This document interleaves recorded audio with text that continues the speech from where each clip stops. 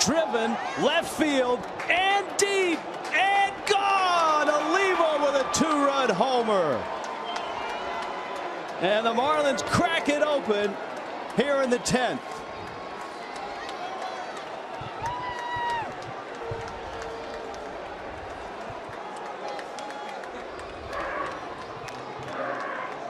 Yeah, he just had the feeling that Olivo was going to hit a ball hard because of his approach, the way he swung the bat on that foul ball he hit.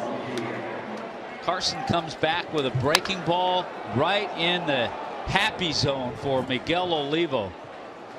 Olivo's 4th home run of the year. You know, you can tell when a team really likes a guy. You know, on most teams, everybody likes everybody. But as soon as Olivo hit that ball, the whole